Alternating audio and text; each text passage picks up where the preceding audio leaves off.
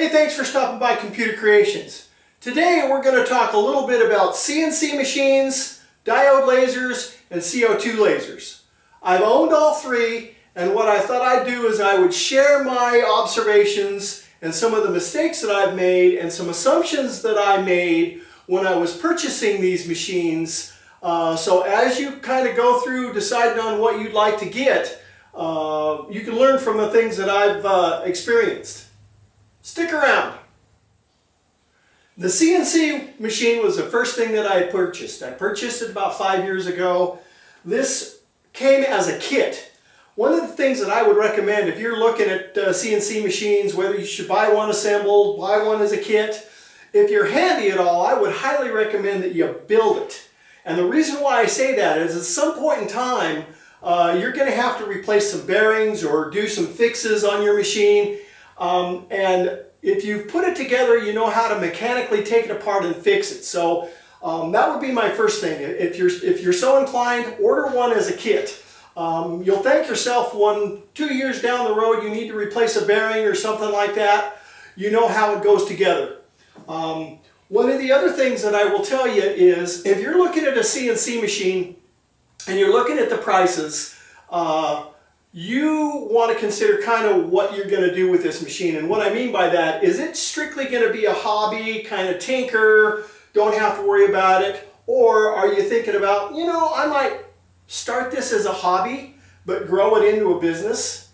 I can tell you if that's kind of the direction that you're going, you want to try to purchase as big a bed space as you possibly can afford.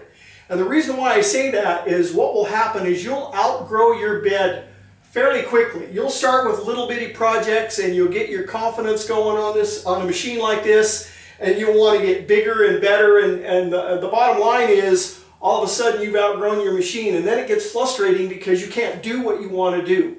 So this particular one is a PDJ CNC, sent it to me as a kit, put it all together. It took me about a couple weeks to put it together.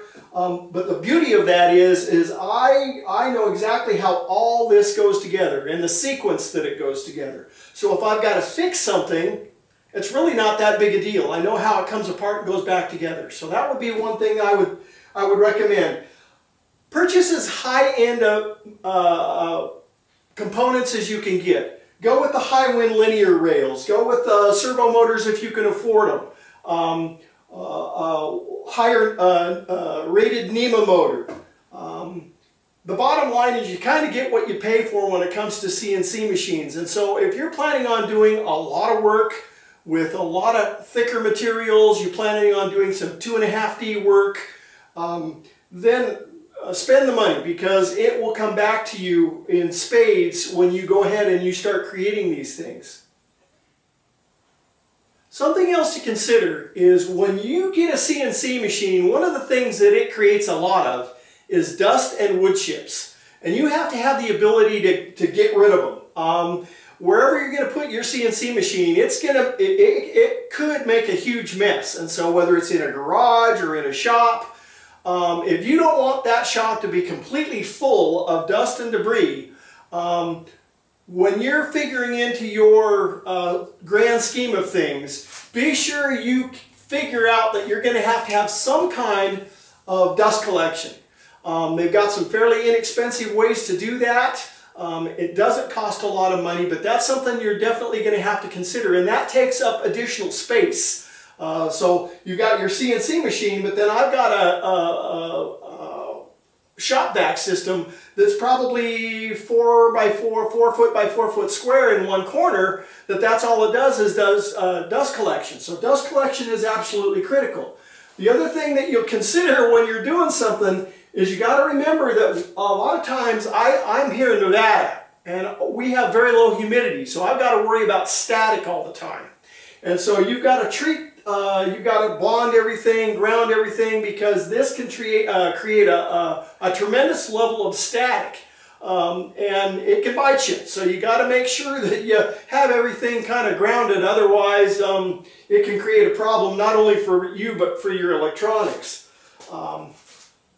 Other things to consider is make sure if you're going to buy a CNC machine, make sure that you can put in a larger router. Whether it's a spindle or just a standalone router. The reason why I put in just a Bosch router, a 3-horse Bosch router, is because if for some reason that router fails, I can go down to a big box store, buy another one and pop it in, and I can be back up and running in a half a day. So compared to like a regular spindle, a variable speed spindle, they're very nice, they're a lot quieter.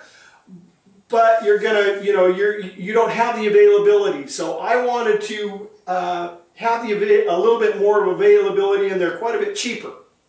So the other thing that you're going to have to consider is the software that you're going to use on your CNC machine. I used Mach 3 or use Mach 3 as my control software, along with Vectric VCarve Pro. And those two softwares together are a great combination. Vectric VCarve Pro or Desktop or Aspire, those are just different levels of software, really provide you a lot of creativity. You can do a lot of things with that software. It's fairly easy to learn. The other beauty of that is I use my Vectric VCarve Pro as design software for some of the things that I do for my laser, some things that Lightburn isn't able to do yet. So it's kind of a dual use in that respect. So some of the other things that you want to make sure your CNC machine has is limit switches. These switches protect your machine. I would highly recommend that you have limit switches on both ends of your X and both ends of your Y. When you're learning how to use this machine, if you don't have these safety switches in place, you can crash your machine and do a lot of damage. And then if you haven't put it together, you won't know how to fix it. So you've got X, that's an X limit switch right there. You got one on the other side that you can't see, and then you have them on the Y as well. So limit switches are definitely something that you would want to invest. Standard, they come with 2. I would highly recommend that you upgrade and put 2 more. That way you really have no chance of crashing your machine. And trust me, when I was learning how to use this, there were times that if I wouldn't have had those limit switches, I would have damaged my machine. It's something that you really want to consider. The other thing that you're going to want to consider is these, the Nema Motors, the higher rated Nema Motors, they're always on. Even if you're not using the machine, they're powered up and they create a lot of heat. And so one of the things you might want to consider is you're going to have the ability to put muffin fans or some kind of additional cooling depending on where you're putting your CNC machine. If you're putting it in a garage and the garage isn't conditioned, these are going to get awfully hot. And so you can see that what I've done is I've just put some muffin fans on the Nema 23 motors to keep them cool.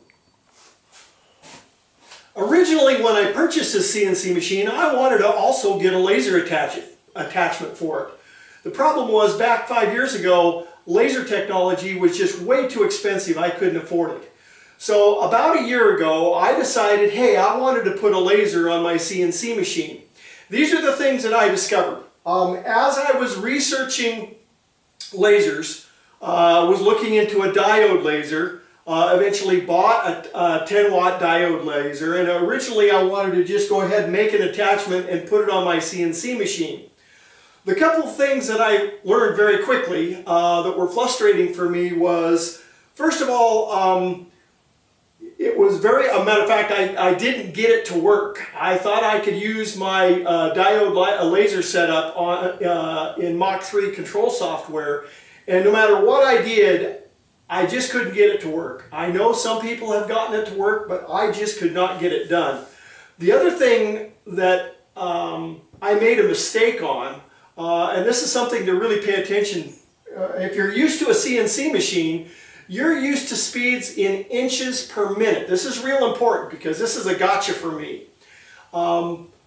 I can run about 100 inches per minute with this machine. So I thought to myself, hey, if I buy a diode laser setup, even if it was a standalone diode laser setup, and I could get 100 inches per minute out of it, I could roughly see the same speeds and I could create what I needed to based on what I knew about CNC speeds. The thing that you got to remember is CNC speak is in inches per minute. Laser speak is in inches per second. Well, what I discovered when I bought my 10-watt diode laser, put it on a Open Builds 1010 Agro setup, a beautiful setup, worked great, but it was just way too slow.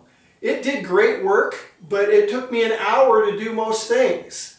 So my problem was, as I was relating it to how fast the CNC works. You got to remember that your CNC has things that, like this is a 1/4 inch bit, and so you're hogging out material a quarter inch at a time.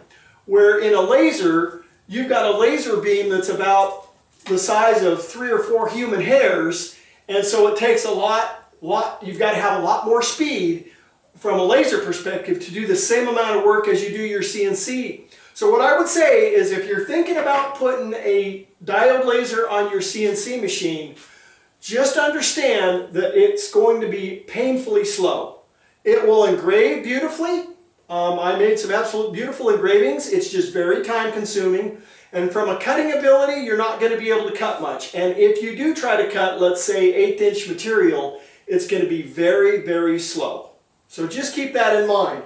If I would have known that before I purchased my diode, because time is money to me, I do this as a business.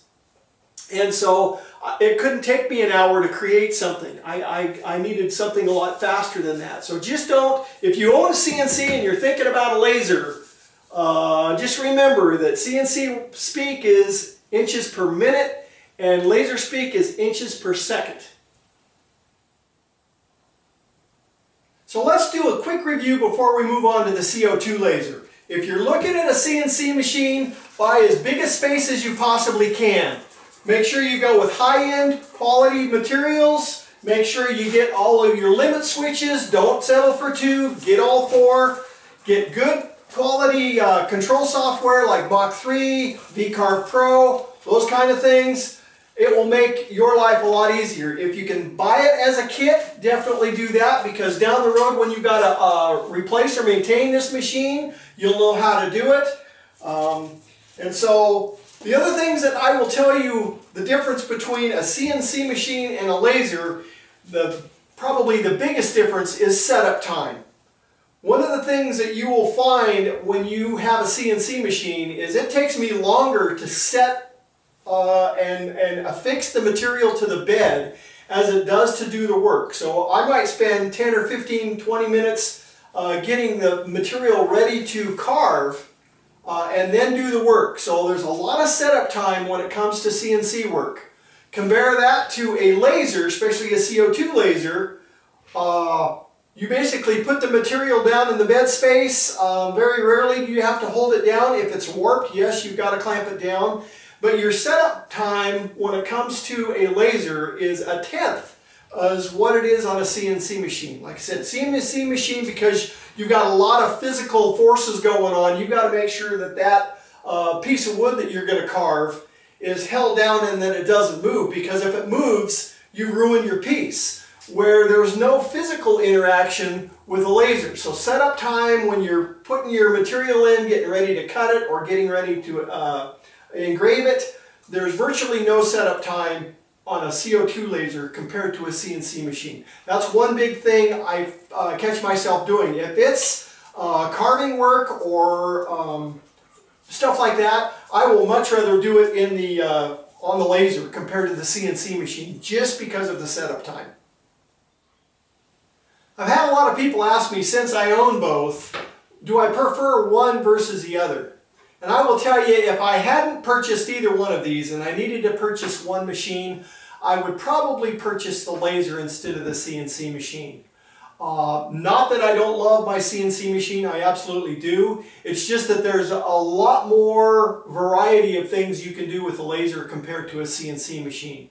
CNC machines have very specific uses. And you know, I've created signs up to 2 inches thick on this particular machine. You couldn't ever do anything like that with a laser. So they have their very specific uses. If you're planning on doing a lot of big heavy woodwork, you're not getting into too intricate type of stuff, you're making a lot of signs, maybe some 2.5D related stuff, your CNC is about the way to go. If you're looking at, you want to have a huge variety of things to do, tumblers, mugs, engraving on a number of different materials, and have the ability to cut up to, like I said, a 1/2 inch. If you go with a bigger machine and a higher wattage, you can go even thicker than that. So depending on what you're willing to spend, they're roughly about the same price. So you're kind of splitting hairs there. Anyway, I truly enjoy them both, and I hope this little bit of information was helpful to you. If you enjoyed the video, please like and subscribe. Until next time, have a great day.